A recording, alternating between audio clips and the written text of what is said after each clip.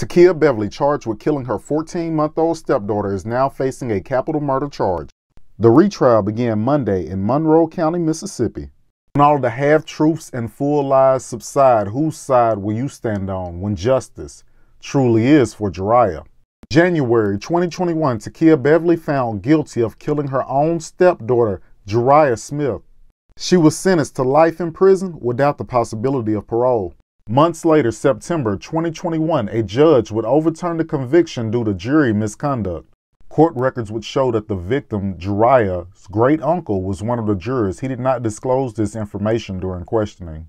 Day one of trial consisted of jury selection lasting over 9 hours and selecting 12 jurors. Retrial's father, Morris, who was also charged with capital murder, was supposed to stand trial in 2021. However, he has still not gone to trial, and there is no word on why that is. Day 2 of trial, District Attorney Daniela Shorter argues that Takia wanted the perfect life and perfect marriage. And with Morris fathering Retrial, that got in the way. The defense is saying that they wanted to take care of Retrial, and Takia supported Morris. The defense is saying that Retrial just so happened to die in the Bevily's care, and that Retrial was with at least 10 other people before the Bevilys picked her up. Tempers flared in the courtroom. The judge had to tell Dennis Sweet, Takia's attorney, to control his team. I, Stand With Kia, had dozens of supporters inside the courtroom, as well as Deidreana's supporters. Deidreana Smith, Retrial's biological mother, was in court Tuesday. Day 3 of the trial was even more chaotic. Testimony had to be paused due to pool issues with the camera inside the courtroom. Investigators would later search the courtroom for any audio or listening devices. On day 3, Takia's lawyer would also ask for a mistrial. Denied.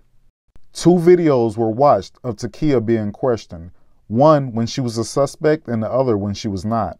Some discrepancies would come to the light as Takia described 2 different outfits that Retrial wore on that night. Prosecutors say they still have up to 12 more witnesses that they plan on calling to the stand. Day 4, Deidreana, Retrial's mother, takes the stand. She points out her 14-month-old received injuries while in the care of the Bevilys, a black eye and scrapes and scratches on her face. Deidreana stated they told her the injuries occurred while she was learning to walk. However, Deidreana said she had no issues with walking. She walked just fine. Prosecutors show a video of Retrial walking around with family members in a Vicksburg hospital. For more on this story and others, please go to my profile, click on this link, and subscribe to my YouTube at Crimes Among Us.